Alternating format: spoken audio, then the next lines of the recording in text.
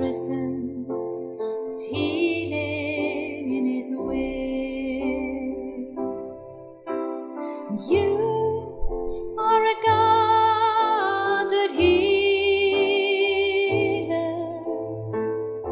You are our God of hope. And you are a God of comfort, and your grace rains down.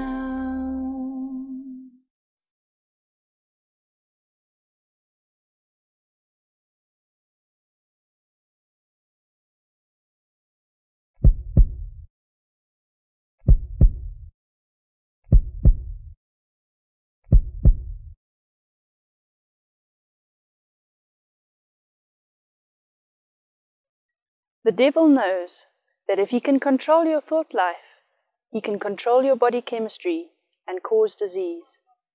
And one of the tools that he uses is fear, anxiety, and stress. If you are sick, you are not going to have much of an impact for God's kingdom, and you are not going to fulfill His calling on your life. Understanding the enemy will help you overcome him. Understanding how fear, anxiety, and stress works in your brain and its subsequent reaction in your body will help you to control it.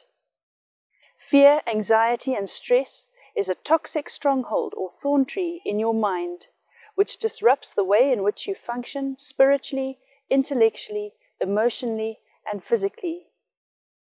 Stress is a modern term, but the Greek and Hebrew and English would identify it as fear. And another word is anxiety. We could also use the word worry. Let's define stress. Stress is the mind and body's response to any pressure that would disrupt a normal peaceful state. It is your brain converting that thought into a physical reaction in your body. Stress is a global term for the extreme strain on your body and its organ systems as a result of toxic thinking. Fear is the root of stress. Our body moves into a toxic state when our thoughts become toxic as a result of fear. Fear is a spiritual force that triggers more than 1,400 known harmful physical and chemical responses in your body, and it activates more than 30 different hormones and neurotransmitters. This has an incredible detrimental effect on your body. According to Hosea 4 verse 6, God's children are perishing because of lack of knowledge. Fear, anxiety, and stress is destroying your body behind the scenes, and you don't even know it. Initially, you don't even realize that it's happening, and that's scary. Many people's minds and thought life are plagued by fear. Fear of tomorrow, fear of finances, fear of disease, fear of death, fear of security, fear of man, fear of rejection, fear of failure, fear of abandonment, fear of trains, planes, the list is endless. Anything that takes away our freedom produces fear. Anytime we are humiliated, oppressed, victimized, verbally abused, emotionally abused, physically abused, sexually abused, or even oppressive legalistic church abuse that crushes people's spirits, are all tragedy situations that has the potential to produce fear and the resultant stress reaction in our body. There are 3 stages of stress. These stages are a good example of how toxic thinking can cause extreme physical reactions that damage almost every organ system in our body. Stage 1 of stress is called the alarm stage, or the fight or flight response. This is a reaction generated by your hypothalamus, pituitary gland, sympathetic nervous system, and your adrenal glands, which are on top of your kidneys.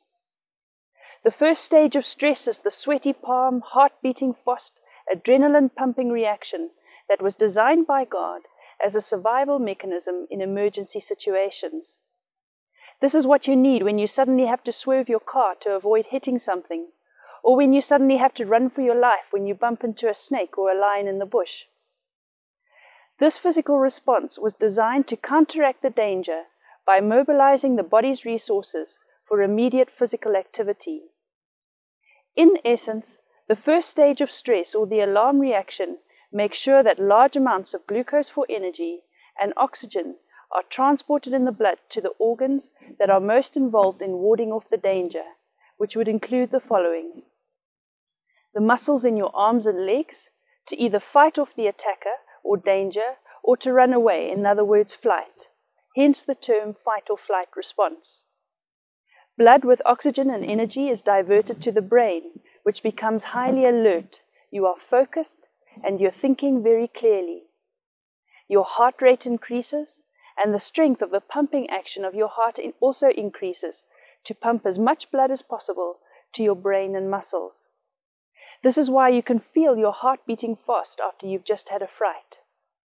Your rate of breathing will increase, and your trachea, which is your windpipe, becomes wider so that you can breathe in more air and get more oxygen, which is needed by your brain, heart, and muscles. The liver increases the levels of glucose and fat in your bloodstream, and this is for increased energy, which is needed again by the brain, heart, and muscles. The spleen, which is the storage reservoir for blood, contracts, and it discharges more blood into the bloodstream. Blood is directed away from your skin and digestive system, and it's sent to your heart and muscles. This is because the digestive system is not needed in a danger situation. There's no time to eat when you need to run for your life. So the alarm reaction makes you alert, it makes you strong and focused, and it enables you to react quickly. Stage 1 of stress will also help you to build memory. It enables your nerve cells to build memory branches very effectively and efficiently. You are actually in stage 1 of stress at the moment, because your brain has to take in all the information that you are listening to, and it must be able to build memories. The chemicals that are released during this reaction will alert you, and they help with memory building. It helps you to focus and to concentrate, which is a good thing. In stage 1 of stress, a hormone called CRF is released from your hypothalamus in small quantities. CRF stands for corticotropin-releasing hormone. To make it easier and to avoid using confusing medical terms, I'll call CRF the yellow hormone. This yellow hormone is an excellent chemical to start building memory. The yellow chemical stimulates the pituitary gland in the brain to release a small amount of a chemical called ACTH. ACTH stands for adrenocorticotropic hormone, but we'll call this the red hormone. The red hormone keeps you alert.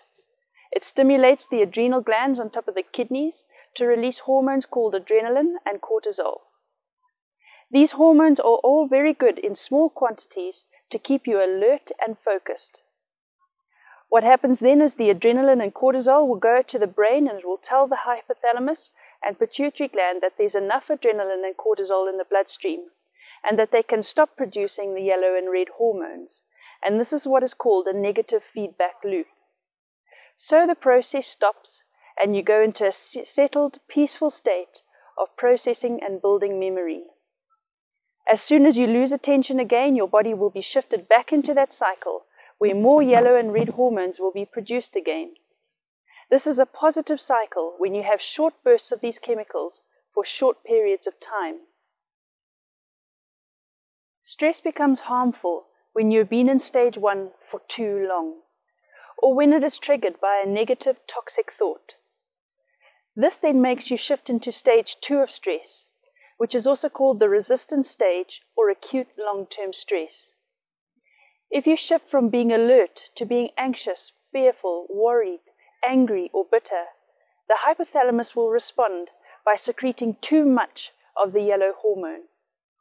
In large quantities, the chemical structure of the yellow hormone changes, and because the chemical structure of that yellow hormone changes in stage 2 of stress, we'll now refer to it as the black hormone.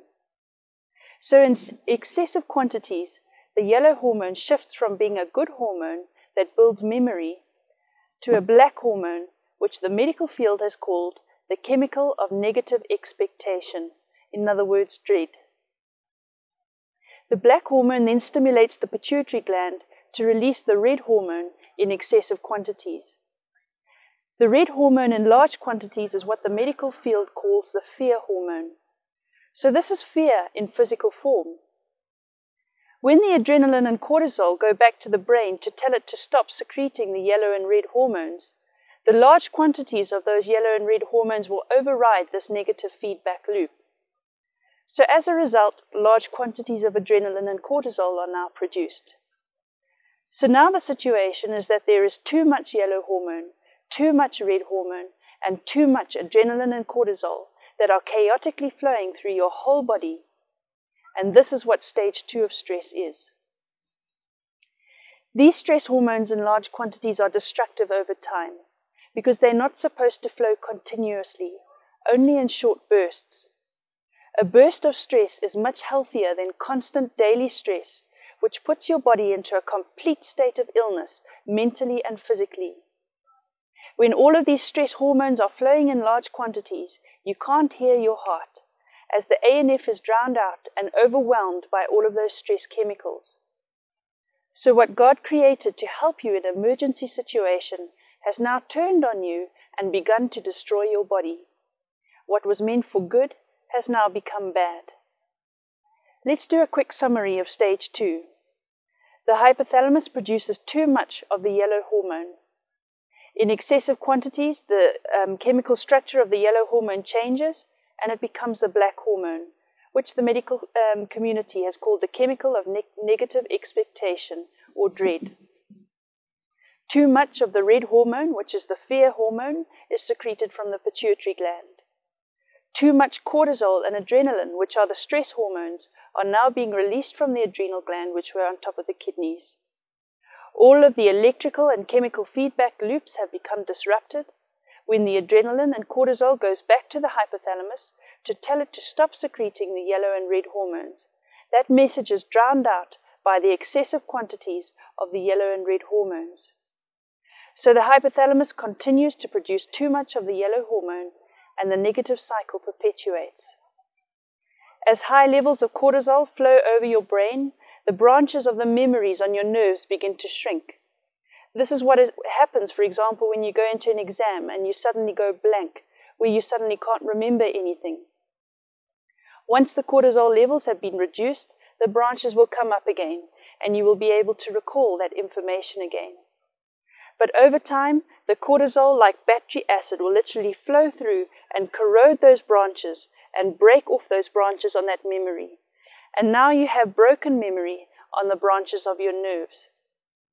As a result, your thinking becomes foggy. You begin to have difficulty concentrating. You have trouble with your memory, where you become forgetful and your creativity levels drop. This is the stage where you start feeling physically unwell, where all sorts of vague symptoms develop. You are not so sick that you need to be bedridden, but you no longer wake up in the morning feeling full of the joys of spring. You start feeling tense, anxious, overwhelmed, out of control, and you begin to feel like giving up. You will find that you start getting constant aches and pains, and you're suddenly at the doctor more than you'd like to be. Everything seems to be going wrong with your body. Whatever infection is out there, you seem to be catching, and so on. Now you can stay in stage 2 of stress for 10, 20, 30 or more years, and you will shift in and out of this stage 2 of stress. When you relax, for example, when you have a great time on the weekend, or you go to a movie, the stress hormones will subside, and the whole cycle will calm down, and you will rejuvenate a bit. But then you will shift back into stage 2 of stress again. And over time, you will begin to shift into stage 2 too quickly. And it becomes easier and easier for you to shift into that negative state where there's high levels of stress hormones, and it becomes more and more difficult to control. Eventually, after 10 or 20 or 30 years of this, you'll shift into stage 3 of stress. Stage 3 is when it gets very dangerous. This is where you see the big illnesses coming in. Stage 3 is also called the exhaustion stage or death cycle. This is where the whole system never stops reacting. The adrenal glands on top of the kidneys become enlarged. All organs are on heightened alert for too long. your organs don't relax and they become exhausted and begin to break down. And at this stage, you feel very ill. Memory and all mental functions decrease. There's a feeling of loss of control and failure. And over time, your mind and emotions simply burn out. Tissue damage occurs and changes occur at a cellular level. You have special receptors on the surface of the cells in your body that respond to the chemicals that flow in your bloodstream. You have hundreds of different chemicals flowing through your body, such as steroids, peptides, and hormones, that are all carrying a copy of the memory that was formed in your mind, as well as emotion. They are the information-emotion molecules that I spoke about in session 2. The receptors have a very specific shape that fits into a specific chemical, just like a key fits into a lock. For example, the square chemical in this picture fits in the receptor, but the oval one can't. When a chemical binds to its receptor on the surface of a cell, it will stimulate a specific reaction, for example, metabolism or cell growth. Now, there are thousands of different receptors on the surface of a cell that the different chemicals and hormones in the bloodstream will bind to stimulate a specific reaction in the cells of your body. So how does a specific chemical find its specific receptor that it fits into amongst thousands of the different receptors on the surface of your body cells? Well, the chemicals vibrate as they pass over the surface of the body, and the receptor that it fits into has a corresponding vibration. And this is what is referred to as your body's music, because vibrations are basically sound waves. As well as good chemicals flowing in our bloodstream, we also have bad substances, for example, cancer cells, bacteria, or flu viruses. If you are not stressed, a bacteria or a parasite or flu virus will try and get into the cell, but they won't be able to fit into the receptor. It's like trying to put the wrong key into a lock. You won't be able to open the door. Eventually, your immune system will send out killer cells that will go and kill that bacteria or flu virus. But if you shift into stage 2 of stress, the high levels of stress hormones will corrode and damage those receptors like battery acid. So whatever is floating past will be able to drop into the cell. So the cell gets what it needs, plus what it doesn't need. In other words, harmful things like bacteria and viruses. That is why it's easier for you to catch the flu or to get sick when you are stressed out. For example, students at exam time. Any of the sicknesses that are out there will hit you, and you will feel constantly exhausted because the cells have damaged receptors and they are just accepting anything that is floating around. But fortunately, when you deal with that toxic thinking by eradicating fear and anxiety and stress from your thought life, and you choose to think correctly, your nerve structure in your brain is changed. Your body is connected to your brain, and those receptors will be healed and repaired and function as they were supposed to again. This is because your brain takes your thought life and converts it into a physical reaction. Here is a reaction on a cellular level which is damage to the receptors on the surface of the body cell because of fear, anxiety, and stress in your thought life. But God is an awesome God. We can mess up our body for years with toxic thinking, but by choosing to think correctly, we can start healing.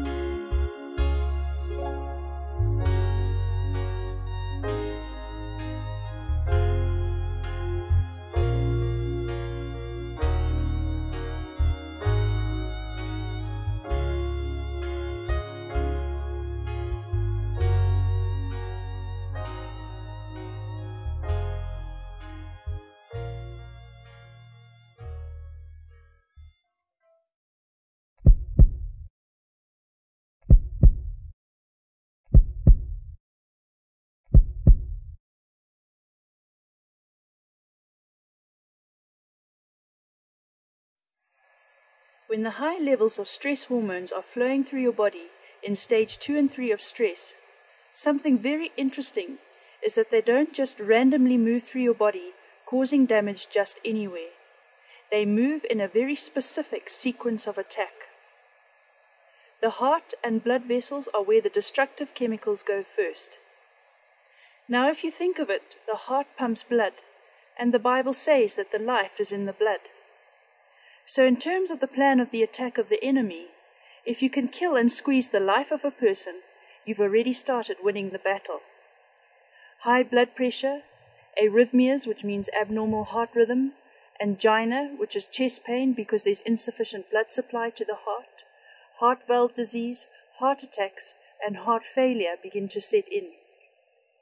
Fear, anxiety, and stress also plays a role in the development of cardiomyopathy, which is abnormal functioning of the heart muscle. You can get inflammation of the heart muscle and its covering, which is myocarditis and pericarditis, and also DVT, which stands for deep vein thrombosis, which is basically a clot in the leg. This is before it gets to your brain, so you still have clear thinking at this stage. Your mind is still focused because it hasn't been affected yet. Your heart is weakened first. We often hear of young men in the prime of their lives who've never seemed to have a day's sickness suddenly dropping down dead in the gym. This is from toxic thinking and emotions that were not dealt with. Eventually the stress is built up internally, and then wham, it hits the heart and the person drops down dead. The statistics say that 750,000 people die in America every year as a result of heart disease, and 50% of that is due to sudden cardiac death. Here's an interesting scripture. In Luke 21 verse 26, it says, "In the last days, men's hearts will fail them because of fear." The next area that these harmful stress chemicals attack is the defense system, which is your immune system. The immune system is an army of cells that defend you from harmful things, such as viruses, bacteria, parasites, and cancer cells. When your immune system detects these harmful substances in your bloodstream and body tissue, it will either destroy or remove it. So if the enemy can kill the life of the person, which is the heart, and break down the defense, which is the immune system, he's winning the battle. I explained previously how the high levels of these stress chemicals will corrode the receptors on the surface of body cells. This then enables toxins, viruses, and bacteria to enter the cells and begin to cause disease. Well, high levels of the stress hormone cortisol will also directly kill and prevent the production of different cells of the immune system. Now that your immune system is weakened, you have no defense system against harmful things like bacteria, parasites, viruses, and fungal infections, for example, candida. Examples of parasitic infections like bilharzia and malaria will now be able to infect your body. You are susceptible to catching any infection that is going around. Most bacteria, parasites, and fungus cannot infect you unless your immune system is weakened. When the immune system is damaged, you will also end up with allergies, which I'll discuss in detail in the next session. There's a specific cell called interleukin-2 in your immune system. This cell is like a policeman. It puts up roadblocks in your bloodstream and body tissues, and it checks all of the cells, hormones, and chemicals that drive past. This policeman is able to recognize harmful cancer cells, bacteria, and viruses by detecting the foreign proteins on their cell wall. When the policeman recognizes these harmful substances in the bloodstream, he sends messages to other killer cells of the immune system. Those killer cells will then come and kill those harmful substances before they are able to cause sickness in your body. But during stage 2 and 3 of stress, the high levels of the hormone cortisol will distort the DNA of the killer cells of your immune system so that they are now less effective in being able to kill those harmful cells. The policeman, interleukin-2, is also damaged, so now he's no longer able to recognize the cancer cells, bacteria, and viruses as foreign harmful substances when they drive past him. Therefore, instead of alerting the other cells of the immune system to come and kill these harmful substances, he says, "Hello, cancer. Hello, Mr. Bacteria and Miss Virus. How nice to see you. Welcome to the body. Thank you for coming. Have a nice day." And so you become what is called infection-prone, where you have infectious diseases that just don't seem to go away. The devil knows that if he can get you into sin by getting you fearful, anxious, and stressed spiritually, he can compromise your immune system so that it is weakened and unable to recognize the harmful things such as bacteria, viruses, and cancer cells. Then he can make you physically vulnerable to any illness he wants to bring upon you. We give him permission to do it in our sin. Fear and anxiety is a sin because it is outright disobedience to the Word of God. God said, "Do not fear," 365 times in the Bible. If somebody said something to you 365 times, don't you think that they are trying to get a very important message across to you? Fear is a lethal poison, and Satan knows it. It's time that you know what your enemy knows about you, so that you will not perish for lack of knowledge. Let's have a look at Proverbs 17 verse 22. A happy heart is good medicine, and a cheerful mind works healing, but a broken spirit dries up the bones. There is so much medical truth in this scripture, it is unbelievable. The cells of the immune system are formed in the bone marrow, which is the bones. A person who is broken, fearful, stressed, anxious, and depressed has a dried out and destroyed immune system. I've just explained that cortisol in excessive quantities during stage 2 and 3 of stress kills the cells of the immune system, so it literally dries out the bone marrow. When you get rid of fear, anxiety, and stress in your thought life, those stress hormones are no longer produced. The cells of the immune system re-multiply and regain their strength, and your immune system recovers and functions as it should. A cheerful mind works healing.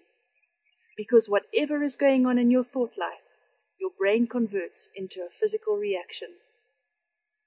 The interleukin 2, which is the policeman, recovers, and he then recognizes the cancer, bacteria, viruses, parasites, or fungus, and he alerts the cells of the immune system to come and kill off that infection, and the body heals.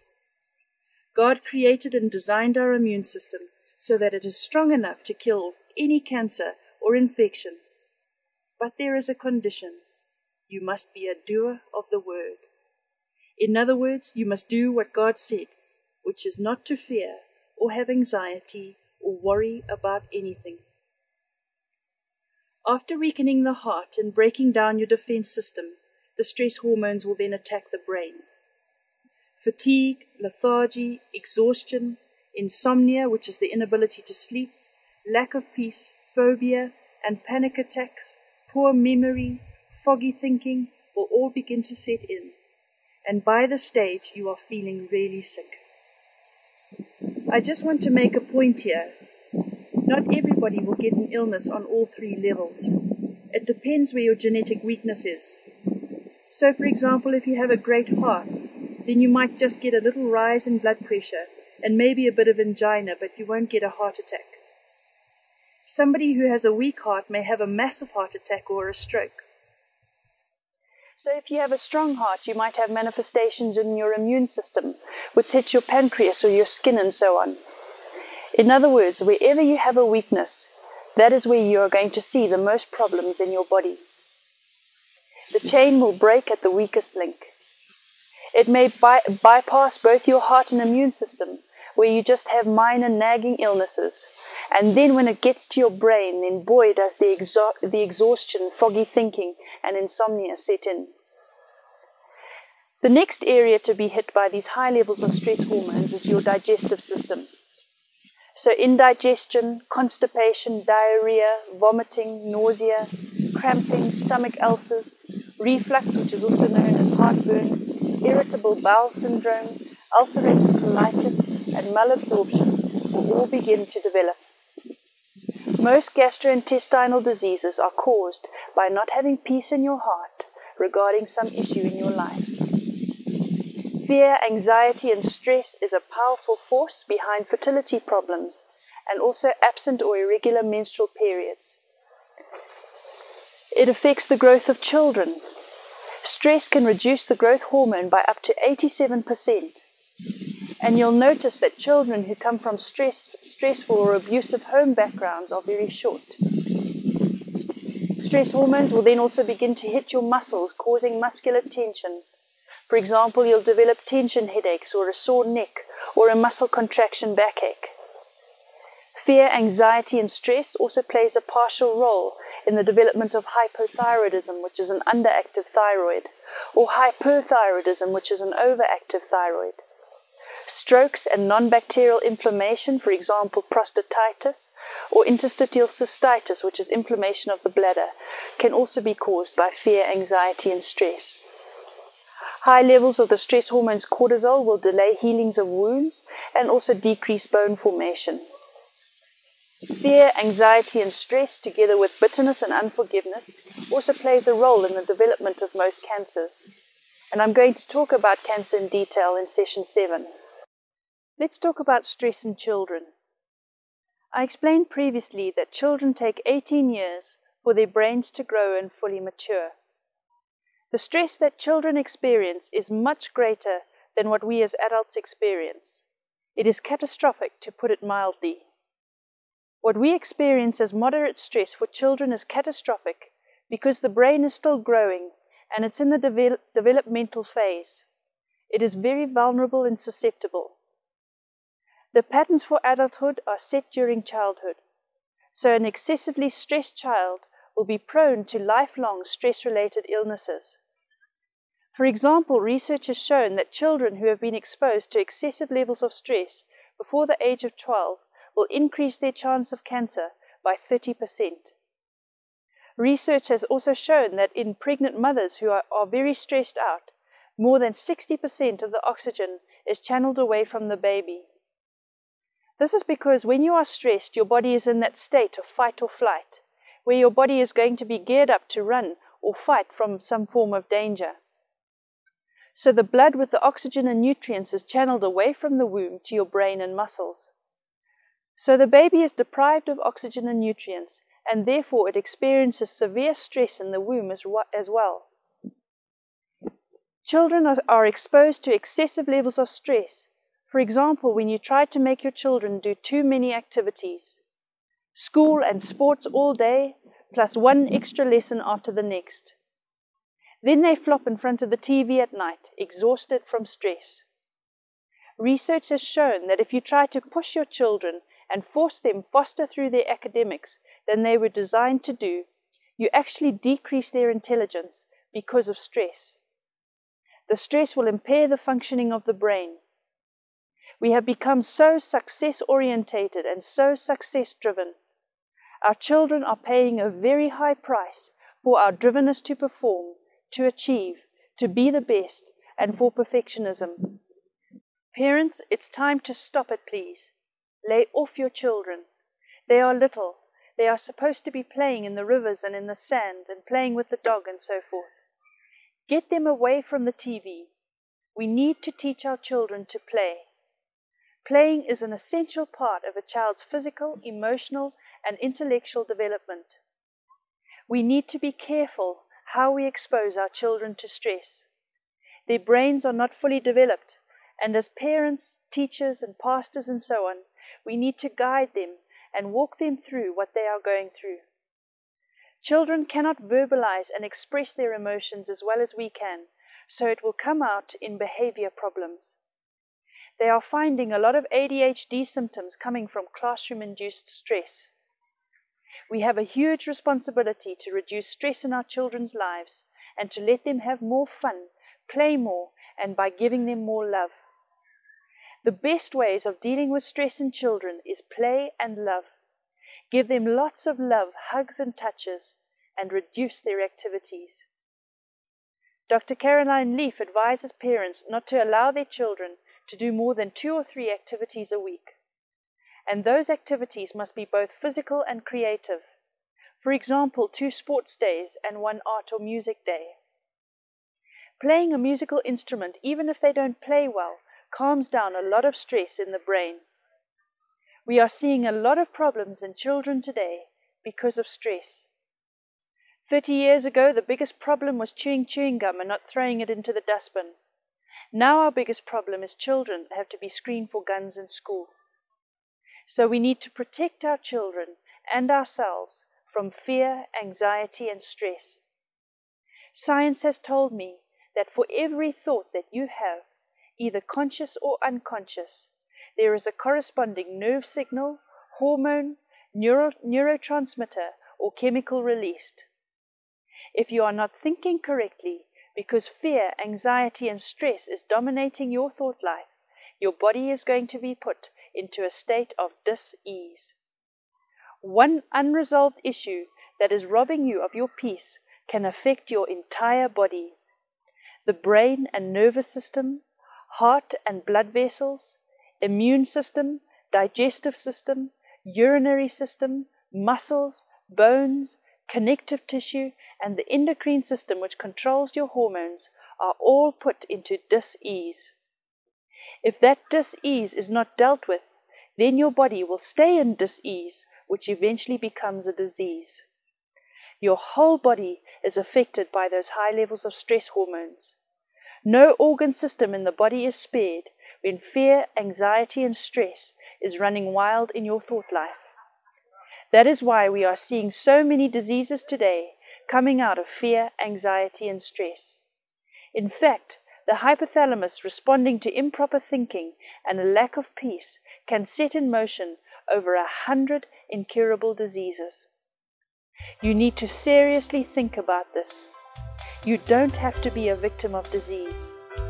Life can be full of stressful circumstances which we cannot always control, but we can control our thought life and how we react to those circumstances so that stress doesn't affect us in a harmful way.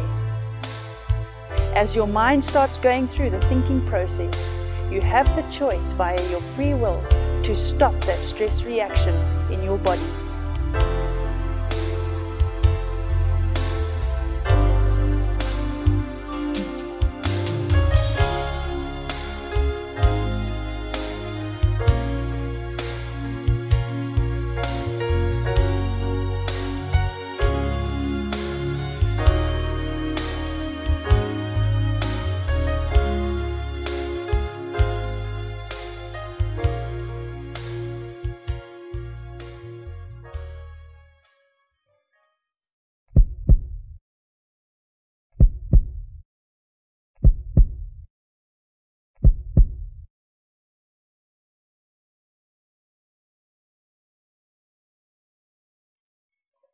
So what types of anxiety and fear cause us to live in stage 2 and 3 of stress?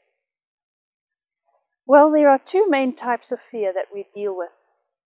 There are the superficial fears, for example, worrying about not having enough money. We may worry about our family's safety, or we may stress about meeting a deadline at work. Then there are the much deeper fears that come from victimization, or a breach in relationships, and a broken heart.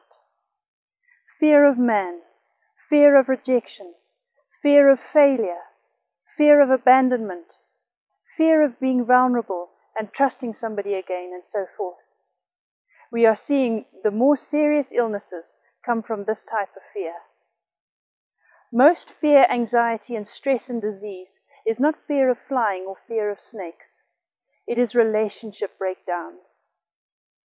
The Bible gives us insight into this deeper type of fear in 1 John 4 verse 18. It says, "There is no fear in love, but perfect love casts out fear, because fear has torment.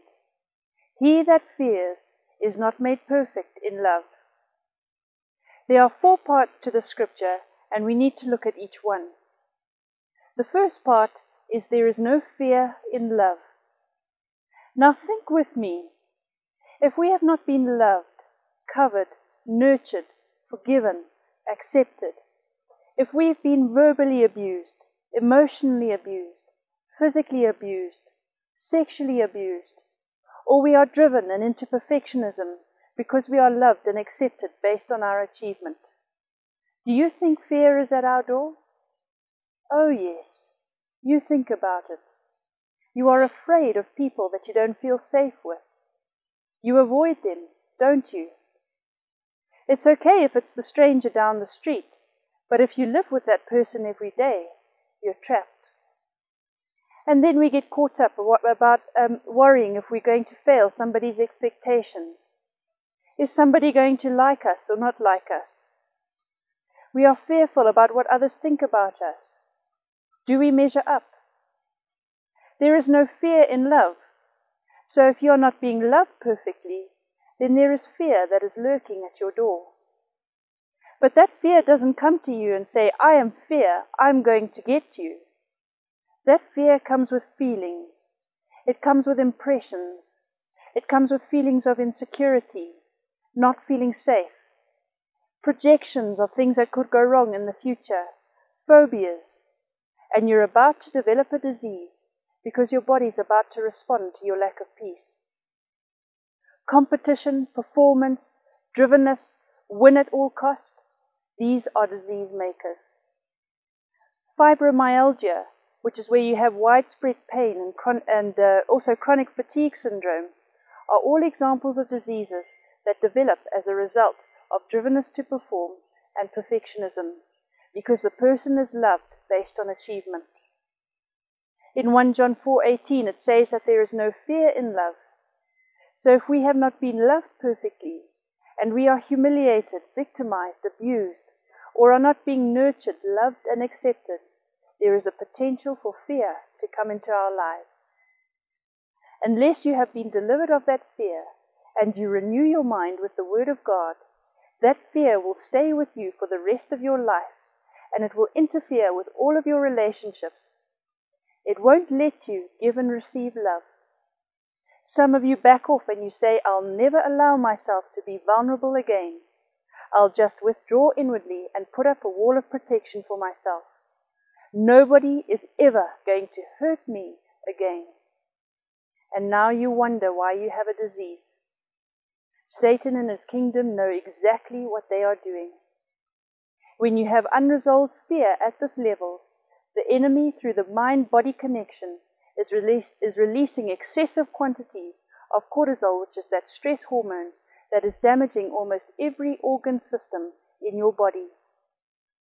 Fear can also come in early childhood and even in the womb through inherited iniquity. Colic is an example of inherited fear from the parents. Moving on to the second part of 1 John 4 verse 18, it says, perfect love casts out fear. If you want to defeat diseases that are caused by fear, you are going to have to be prepared to receive love again. You are going to have to be prepared to have your fears driven out. You need to be willing to have your mind renewed by changing your thinking. The antidote to fear is love. The third part of 1 John 4 verse 18 is fear has torment. If you have fear, you are tormented. If you have peace, you have no torment. It is that fear that has torment that is the foundation of most psychiatric diseases. For example, paranoid schizophrenia, multiple personality disorder, psychosis, mania in bipolar disorder, phobias, panic attacks, and anxiety disorders. It is a tormenting hell between the ears and in the depths of the heart. The fourth part of 1 John 4 verse 18 is he who fears is not made perfect in love. If you have fear, you have not been made perfect in love.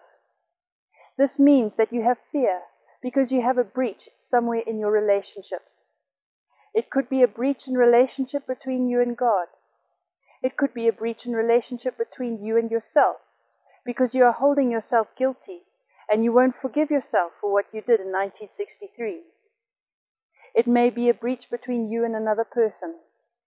It could be anybody who was supposed to love you and didn't, who did not cover you with love and acceptance, who did not nurture you and hug you and kiss you, who didn't forgive you and cover your weaknesses, who drove you and made you attempt to be perfect.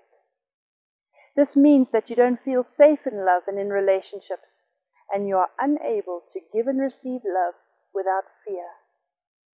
Have you ever hugged somebody and it was like hugging a telephone pole?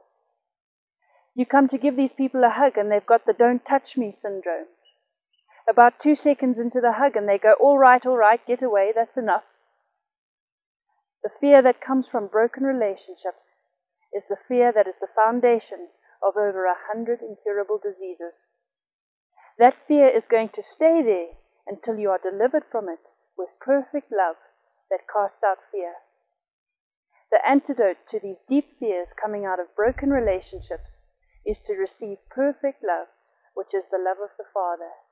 And I'm going to speak more about that in session 19. Another way that we put our bodies into a toxic state of stage 2 and 3 of stress is through strife. James 3 verse 16 says, "For where there is envying and strife, there is confusion and every evil work." When you are living in strife, you open the door to every evil work in your life. Strife includes bickering, arguing, fighting, gossiping, heated disagreements, and angry undercurrents.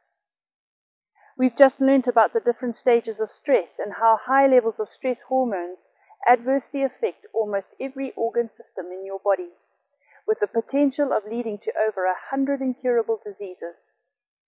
Remember, those stress hormones weaken the immune system, and that predisposes you to cancer and any type of bacterial, viral, fungal, or parasitic infection, literally any evil work, just as the Word of God says. We tend not to take strife seriously because we don't realize how serious it is. In Galatians 5, verse 19 to 21, strife is mentioned in the same verses as murder, adultery, fornication, and witchcraft. Strife is like occultism in that it opens the door to almost any disease. A study was done at Ohio State University that proved that strife puts our bodies into that toxic state of stage 2 and 3 of stress. In this study, married couples were put in a room together with blood sampling needles in their arms. The blood samples could be taken at any time without the subjects knowing about it. A researcher then interviewed the couples and intentionally provoked a discussion that aroused disagreement or an argument. Samples were then taken during the disagreements, which showed that there were high levels of stress hormones. Women are often on the losing end of marital fights. For the man, it is over as soon as it happens, while the woman does not recover for a long time. There is a tremendous amount of damage that is done to the female immune system from strife in the home. 85 to 90% of people with allergies, fibromyalgia, and many other diseases are female. The reason why the woman is the one who gets sick is she is the one who is more susceptible to the spiritual and emotional damage. God created the woman to be a responder to good, strong spiritual leadership and not to abuse. In the study I was talking about, the woman had steeper increases in the stress hormone levels than the men. The test continued through an overnight hospital stay, and more blood samples were taken before discharge. The blood hormone levels were back to normal in the men, but the woman's stress hormone levels were still very high. Ephesians 4 verse 26 says, "When angry, do not sin. Do not ever let your wrath, your exasperation, your fury, or indignation last until the sun goes down." Now, do you understand the importance of this scripture when it comes to health and sickness? God is saying that if you don't deal with that issue by releasing and forgiving, you're going to have disease beginning in your body by morning. Romans 12 verse 18 says, "If possible, as far as it depends on you, live at peace with everyone." It's a lot more fun living in peace. It takes 17 facial muscles to smile, but 40 to frown. If you want to enjoy a long life of good health, you have got to keep the strife out of your life. And that includes your tongue. Ladies, I'm talking about gossip. Toxic words have the same detrimental effect on your health as toxic thoughts. 1 Peter 3 verse 10 says, "For let him who wants to enjoy life and see good days, good whether apparent or not, keep his tongue free from evil." Overworking, where you do not get enough sleep and adequate rest, will also put your body into a toxic state of stage 2 and 3 of stress. In the world today, we live in an acceleration syndrome of rush, rush, hurry, hurry, busy, busy. In this toxic environment, the stress hormones are constantly flowing at high levels. They create a white noise effect that increases anxiety. It makes your thinking foggy, and it impairs your ability to concentrate. And you begin to feel agitated, frustrated, tearful, and even aggressive. As you know, those high levels of stress hormones will damage almost every organ system in your body. So adequate rest is a necessity, not a luxury. You may have fear in you simply because of the movies and the junk that you watch on television. When you watch horror films or movies with violence, rape, murder, and the like, you are opening your mind and heart up to the spirit of fear, anxiety, torment, tragedy, and horror. Then you wonder why that rubbish is coursing through your veins spiritually. The same goes for children. The demonic monsters in cartoons are the devil's first introduction to them. Ex-Satanists have informed me that some of the monsters in cartoons are what evil spirits really look like.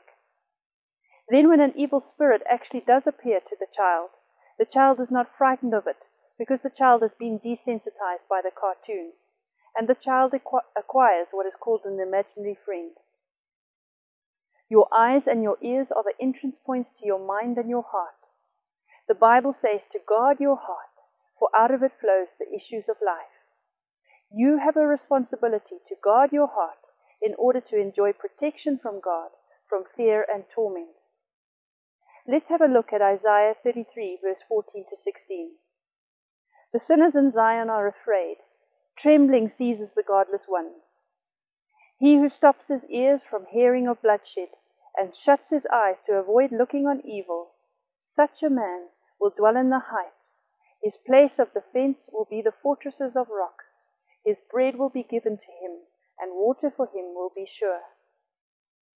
The word is telling you that there is no protection for you from God if you don't guard your eyes and your ears from bloodshed and evil. When you watch that rubbish on TV, there is no protection for you from sleeplessness, sickness, and the projection of fear, tragedy, and horror in the future. You have allowed this into your life yourself.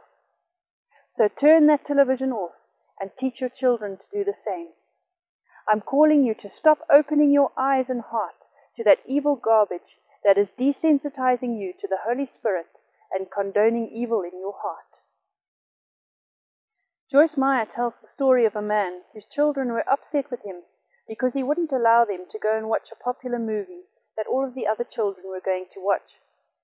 They complained that there was only a little violence, language, and nudity in the movie, but it wasn't that bad. The next day the man baked his children some cookies.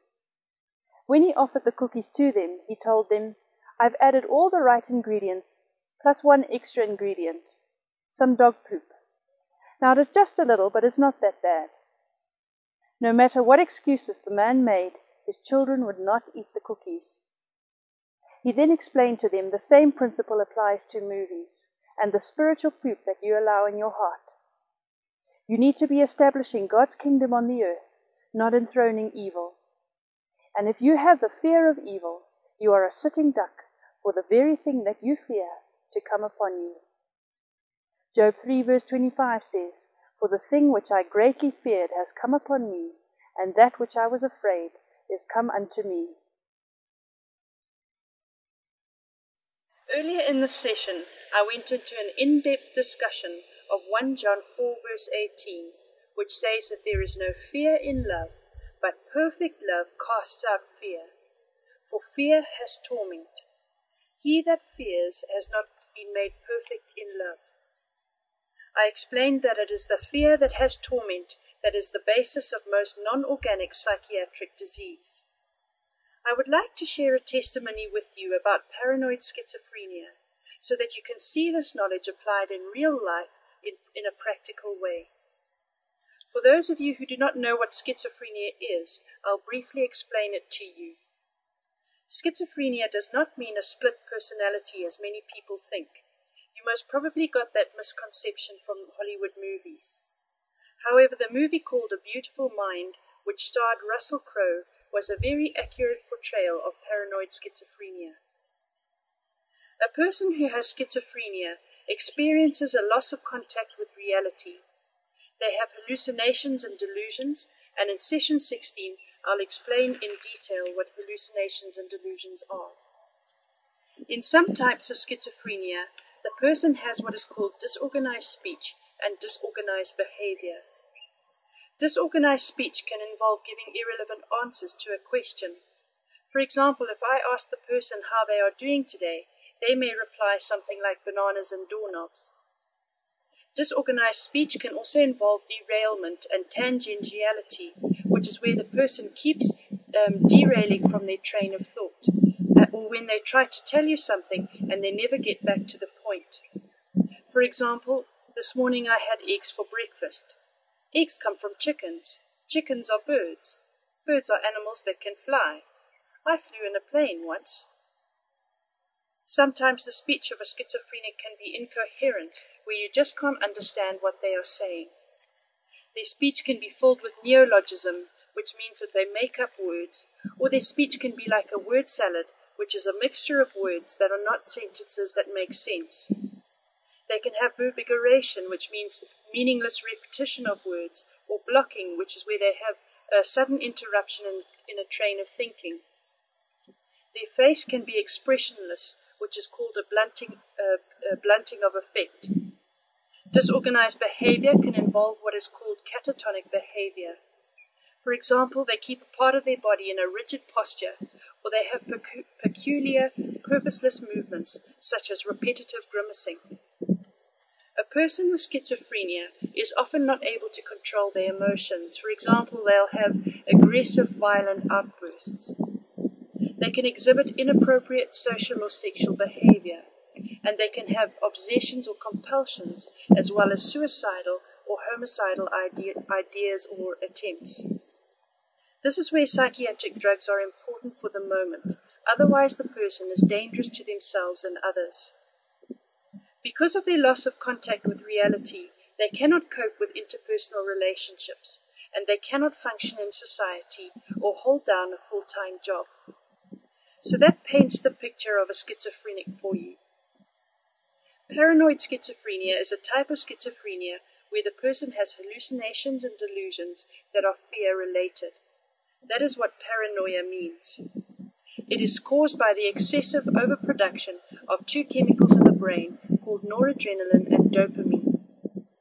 Paranoid schizophrenia does not usually come on a person until their late teens or early 20s. It is not genetically inherited, but it follows family trees which have dysfunctional relationships. There is often abuse involved, whether it is verbal abuse, emotional abuse, physical abuse, or sexual abuse. There is always an atmosphere of strife, victimization, fear, and not feeling safe. 1 John 4 verse 18 says that he who fears has not been made perfect in love. So the home is filled with a lack of love, and therefore fear comes in the door. That fear puts the person into stage 2 and 3 of stress. There is an overproduction of stress hormones in the body, including the overproduction of noradrenaline in the brain, and that is what causes the symptoms of paranoia in paranoid schizophrenia. The other half of the profile of paranoid schizophrenia is the overproduction of dopamine, which is the pleasure chemical in the body. This involves rebellion. Rebellion is an altered state of consciousness in values and environmental positioning of thought. For example, let's say you are growing up as a child in a home that is not safe. You don't feel safe in love with your father or your family. While you are little, you are under their thumb, so you are fine. But as you get older, you go more and more into rebellion. This is what rebellion says. I don't like what you represent or what you are doing. I don't feel safe in this environment, so I'm going to withdraw from the world into my own safe place where I can protect myself from you, and I am really sane and you are not. That is the mindset of paranoid schizophrenia.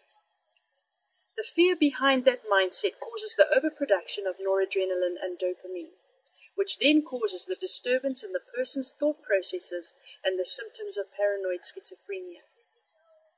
When people have paranoid schizophrenia, nobody wants to be around them because they just can't seem to meet them.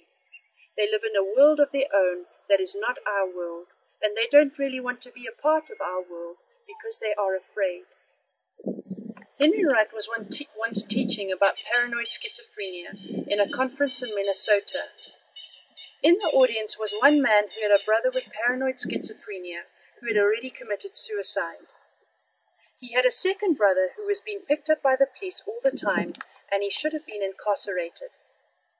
As this man was sitting in the audience, he heard Henry Wright make a statement from 1 John 4 verse 18, which is perfect love casts out fear. And he had this thought about his brother. What if I started loving my brother and not avoiding him? What if the Word of God is true? And what if Pastor Wright and what he is teaching is the key to my brother's healing? 2 years later, this man showed up in a conference that Henry Wright was doing in Dallas, Texas. This man approached Henry and he said, "Pastor Wright, I've got to tell you the story of my brother's healing. Every Saturday for 2 to 3 hours in the afternoon, I would go and see my brother, to spend time with him, to find a place to communicate with him, and just to love him. In 1 year of taking my Saturdays just to love my brother, I watched my brother go from advanced paranoid schizophrenia on high doses of lithium to normal, no medication, and holding down a full-time job.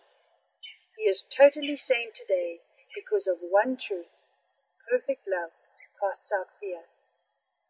Let me tell you from a medical perspective what happened on a physical level. When this man began to feel love, he began to identify with a different type of environment from the home that he had grown up in, and he began to trust again. He began to open his heart to the realization that maybe somebody really did love him.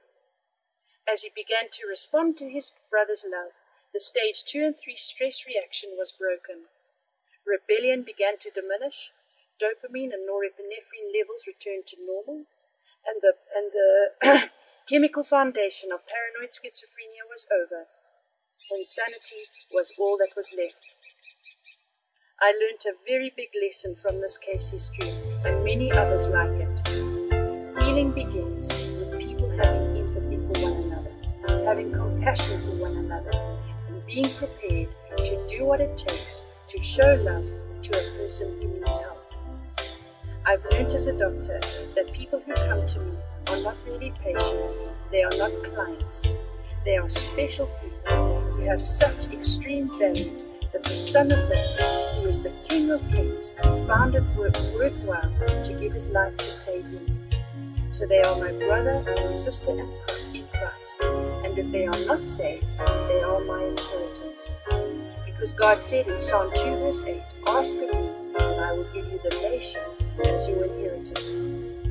The Bible says in Matthew 18 verse 11 to 13 that there is more value in the one sheep over the cliff than the 99 safe in the fold. The Bible says that nobody is expendable. Everybody has value. And you are the God that healeth. You are a God that reigns on high. You are a God of mercy, and your grace